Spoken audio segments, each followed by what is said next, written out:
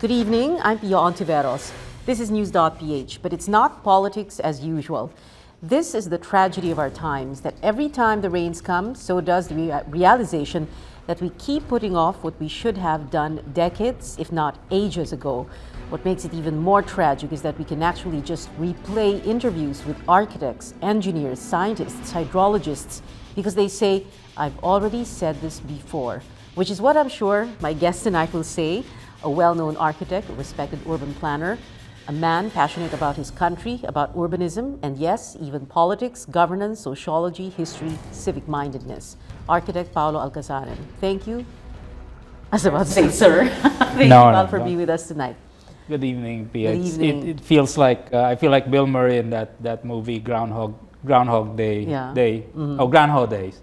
You wake up and it's the same thing over, and it's you again in front of me and asking me Yes, and questions. it's you again in front of me, and I wanted to say thank you for essentially agreeing to just do a repeat of the interview a year ago. No problem, I can do it in my sleep. Oh my goodness, that's great. That's how much of a broken record it is. Okay. Well, let's begin with this. If we study, and this is what you said also last year, and this is what you said in your column a few days ago in the Philippine Star. If we study what happened 200 years ago, nothing has changed, right?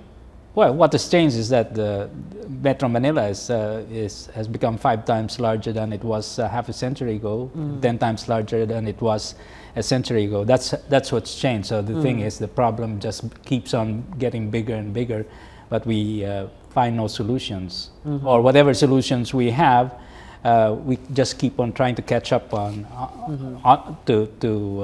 to address them. But why? What is it about us that makes us do this? Well, it's because the realities of our cities, or our biggest city, which metropolis, which is Metro Manila, has just escaped in terms of how big physically it is and how much of a increase in population it's had in the last 100 years.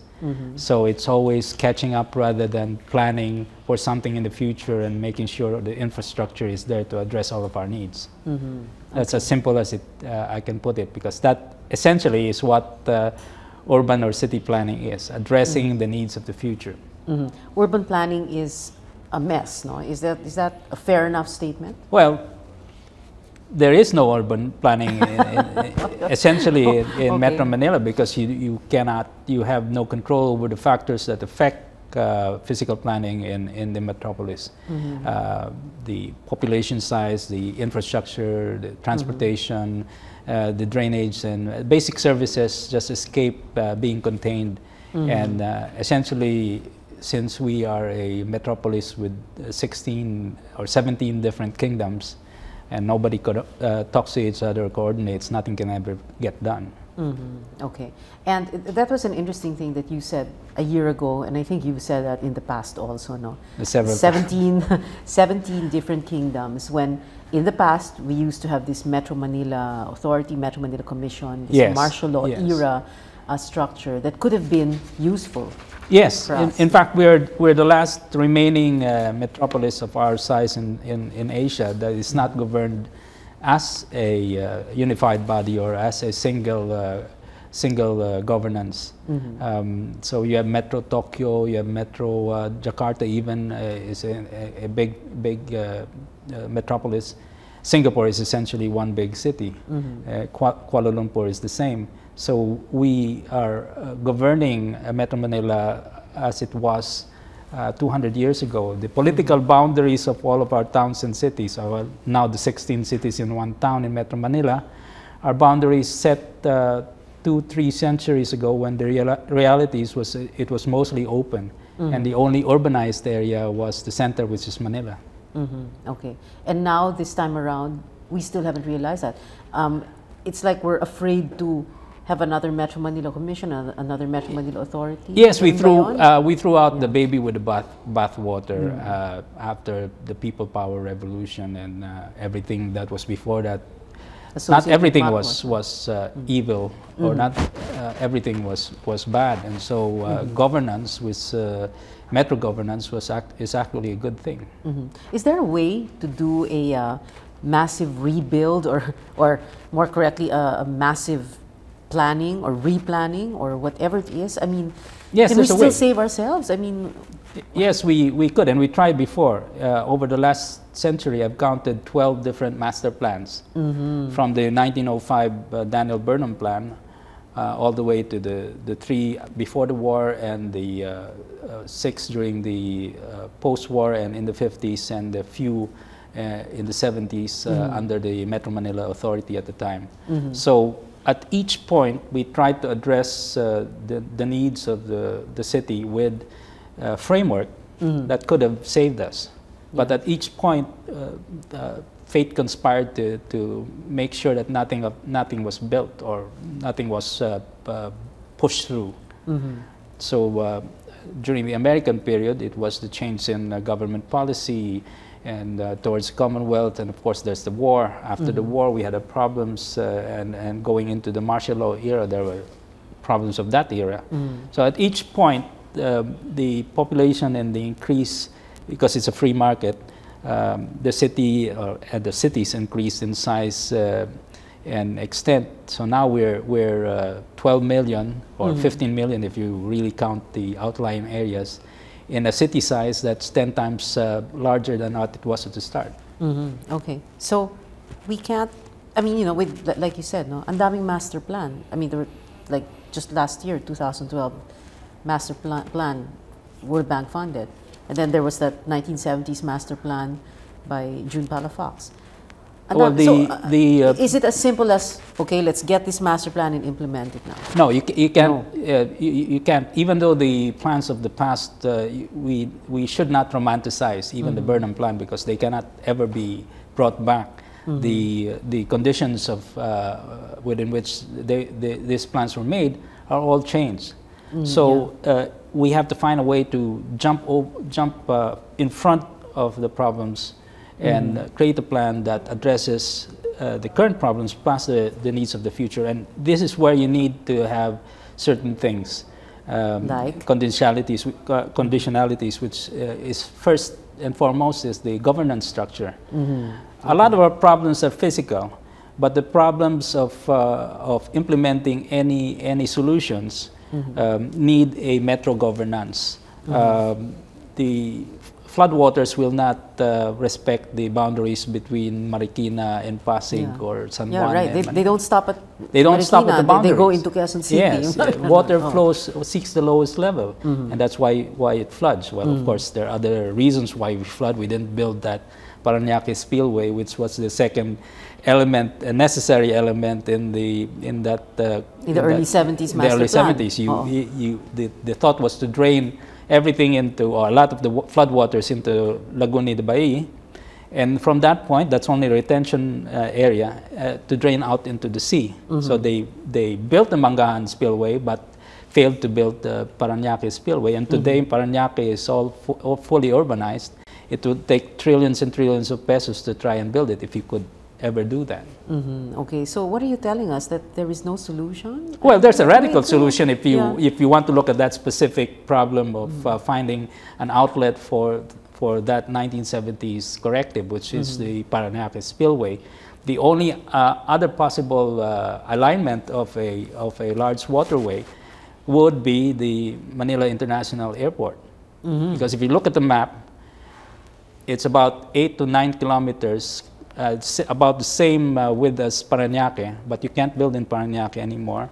If the airport gets moved, as a lot of people believe it will be moved, then you can build a spillway using the right-of-way of the airport, which is owned by the government. Okay. And there's only a very small section through Taguig, but that's a much smaller problem than Taguig always floods. Well, that's it. Well, it floods because there is no outlet for the water that goes into it. But you have to really think of out-of-the-box solutions. We cannot get fixed into solutions of the past. It must be a totally new paradigm. When you say you, who's the you there? Well, us.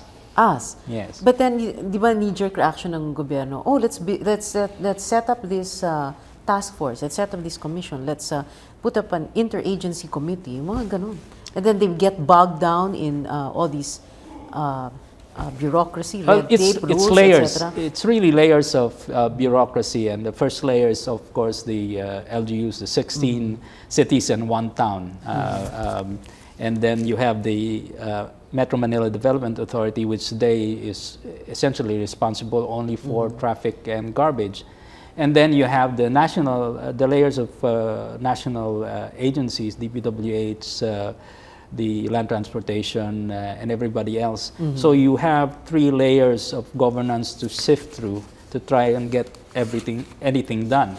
And since Metro Manila, going back to the original problem, is 16 cities and one town, then and everyone has been decentralized, it's very hard to find a central solution, which is what you need for all of the big problems like flooding, crime, pollution.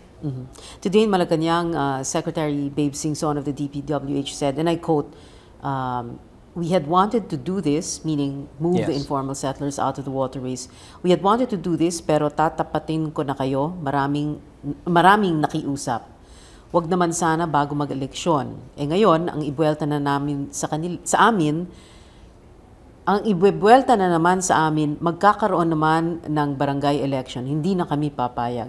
Tapos medyo may konti siyang cambio. No? He said, and again I quote, siguro you're overreacting to that anecdote dahil na-follow up siya ng Malacanang reporters na pinigil. Hindi naman pinigil.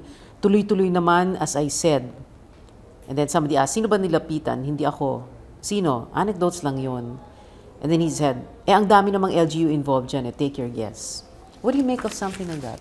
Well, this is where the problems of flooding overlap with the political problems, the problems of urban housing. In a situation where government and society cannot provide for the basic need of shelter, then people find their own solutions, and that solution is informal settlements. That is a huge problem, and it's embedded in our political problem of fractured governance. So it conspires, the whole situation conspires for each LGU government to try and retain their informal settler population, because these are in many ways assured votes, or these are their captive votes. Now, again, a radical solution, and I have to state this possibility, is that if you have a metro governance and find some way in the Constitution to still ensure the right to vote, but the right to vote only for a metro governance, but not of the individual LGUs anymore, then you can, people can still vote, formal or informal, for their leaders of government within a larger structure. And this is required, you must build affordable, low-cost housing and house the 3 or 4 million people within the metropolitan boundaries, and that's a huge problem, almost as difficult as to solve as the flooding problem. Okay. Last year, and this is before we go to a break, last year when I interviewed you, that was August 2012, by that time, kasi you had posted on your Facebook page, you know, all these very cute, funny illustrations, no, about possible solutions to all our, you know, the entire myriad of problems. And I was wondering if this time around, here we go again, eto na naman tayo, Groundhog Day. Have you come up with new illustrations and new solutions? Well, to tell you the truth, like, it's not funny anymore. And I don't think that it's any help to make light of the situation. I've always felt that we've crossed the tipping point, we passed the tipping point, and if we don't do anything immediately, as in yesterday, then problems will When did we cross that tipping point? It's obvious. If you're looking from the out, several years ago. Between last year and this year, it's pretty obvious. We're like the frog in the slowly boiling kettle of water.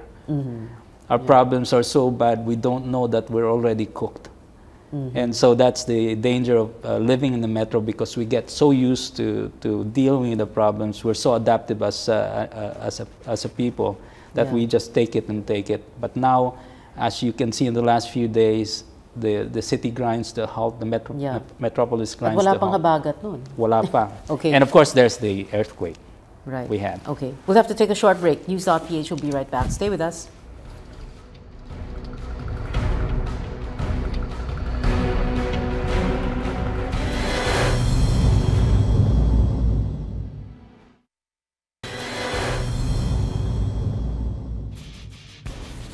Welcome back. You're still watching News.PH on the Solar News Channel. I'm Pia Hontiveros. My guest tonight, architect Paulo Alcazaran. He's at Pinoy Urbanist on Twitter, but you're more on Facebook. Yes. And that's where you were posting all those illustrations last year. But like you were saying before the break, it's not funny anymore. It's really not funny. And having to sludge through traffic yesterday and today, it's not funny anymore. And I got tired of putting up all this caricatures and drawings. Although some of them are really practical solutions. Being a designer, my default is to draw something up as a solution. Yeah.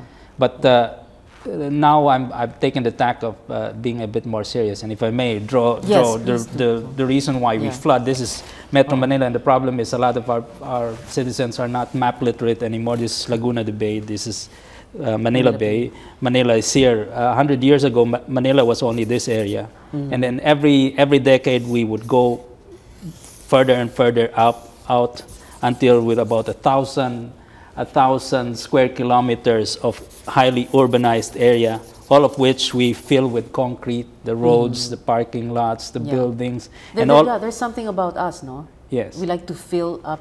It's a horror vacui, fear of empty spaces, and also because it's urbanization without any control. And the effect of paving everything over is that the water that falls, and the water falls much stronger now because of climate change. There's nowhere for the water to go, and it goes straight to a drainage system that essentially is about 50 years old. And this is Metro Manila. This is the West Valley fault line.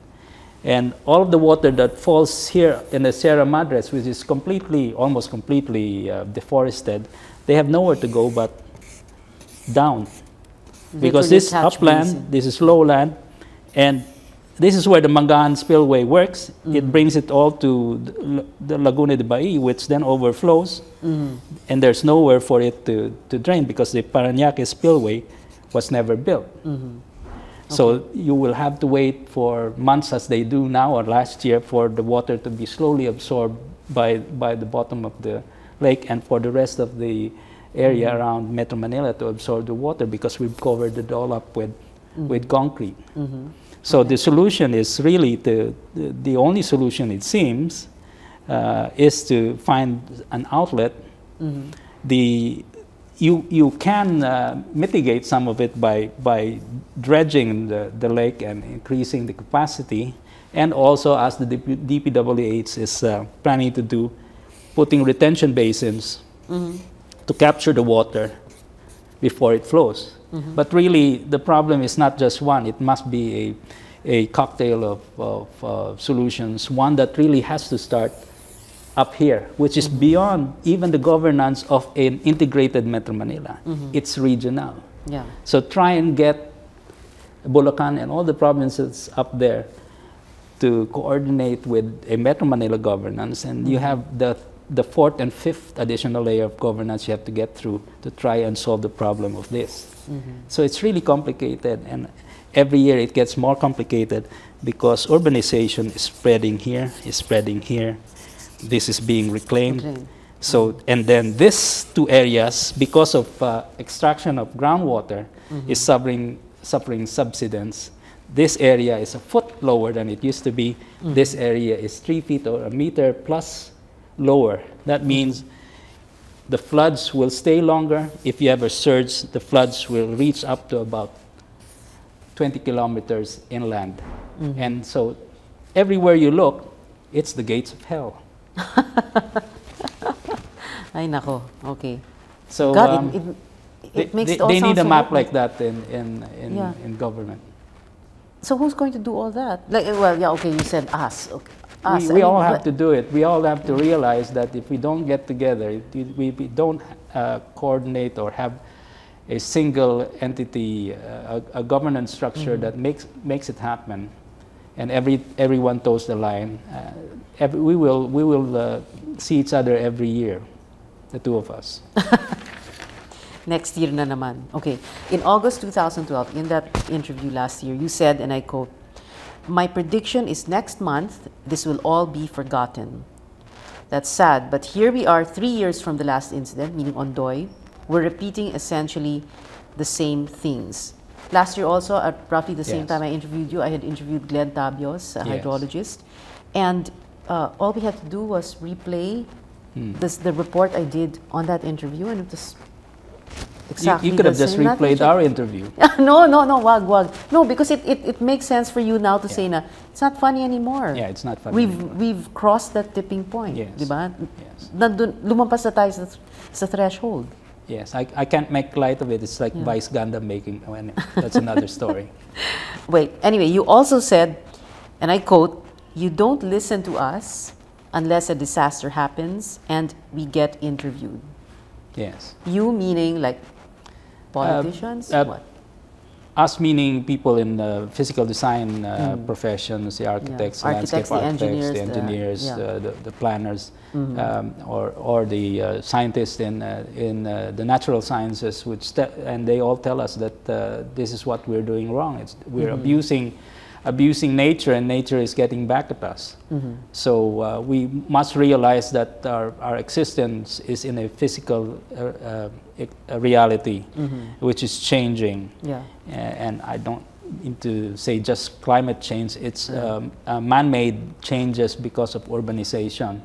So we really also have to look at how we build cities, the physical manifestations of our increasing population and our increasing economy. We have to find new paradigms for development, and it's something that cannot be brought to us from overseas. In fact, the scientists and planners and everyone else from the West are coming to Asia, and especially to the places like the Philippines, because our problems are so big and so complex. They have no solutions to our problems. It must be us. So what's lacking, again, if you're looking at it from the point of academia, is research and development into new ways to build Philippine cities, and especially the largest complex of cities, which is Metro Manila. Yeah. And you also said that last year. Yes, exactly the same thing. Although academia has reacted, and they are doing that, except that, of course, as you know, like my alma mater, UP, gets little support. Oh, yeah. Okay, so the subtext here, correct me if I'm wrong, urban planning is too delicate to be left in the hands of politicians, but they're developers. the ones that shape our cities. Yeah. Well, okay, let me rephrase. To be left just in their hands. Yes. Like you said, no, we need to engage. We need to engage, and we need for everyone to get involved. In other cities and other countries, if you mention terms of planning like densities or floor area ratios or plot ratios or infrastructure, most ordinary citizens in those cities understand what they are. The media also helps to educate them. You will find in Philippine newspapers and in other media that there's a lack of illustrations and drawings to show physically what the changes bring about, how the physical problems affect us, but not so in, say, Malaysia or Singapore, where I lived for 12 years. You would have regular diagrams and patterns to explain to everyone what exactly the government was going to do or was doing, and what exactly the changes, like the haze that besets Singapore and Malaysia every few years. They show illustrations to make it very clear to people that these are the repercussions of abusing nature. Your column in the Philippine Star entitled 10 Reasons Why It Floods in Manila, a few days going on. So I read through it, and I was thinking, oh my God, he said this, or he's been saying this. Everybody's been saying this for so long. And it's not just me. It's a lot of people who study cities, urbanists and planners. And 10 is just the major reasons, and it's much more complex than that.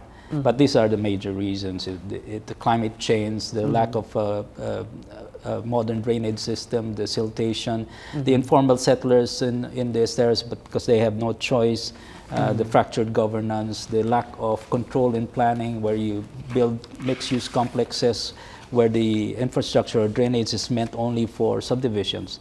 So we keep on piling one problem over another and hope that the problem gets pushed to the next LGU or the next adjoining area or the next river.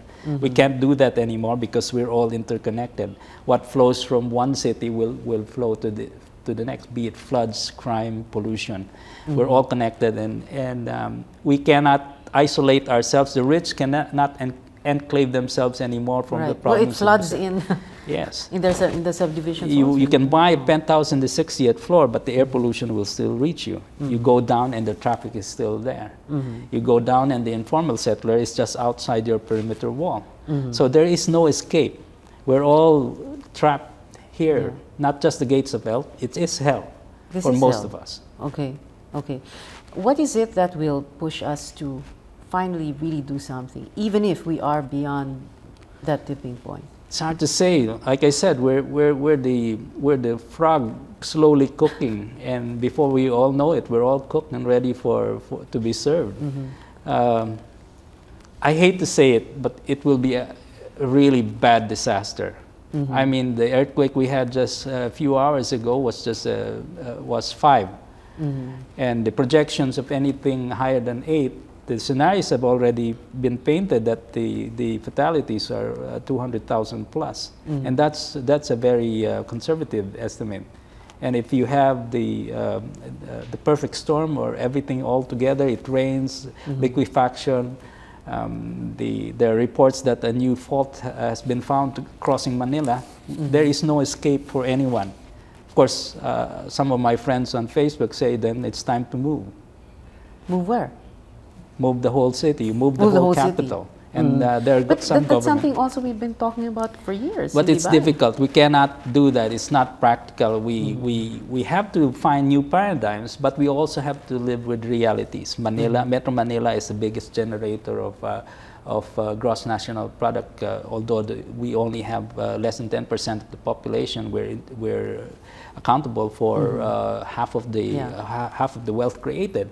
So you have to look at that and have to find realistic ways to mitigate problems and to find solution. And that is really something that can be done if we just talk to each other, if we just manage our resources so that we can address these problems and in a long-term outlook. Okay, my one final question, brief answer, please. If tomorrow, halimbawa, pwedeng ikaw na lang ang magdesisyon kung anong mangyayari, kung anong gagawin, what is the first thing that you would do tomorrow morning, first thing in the morning?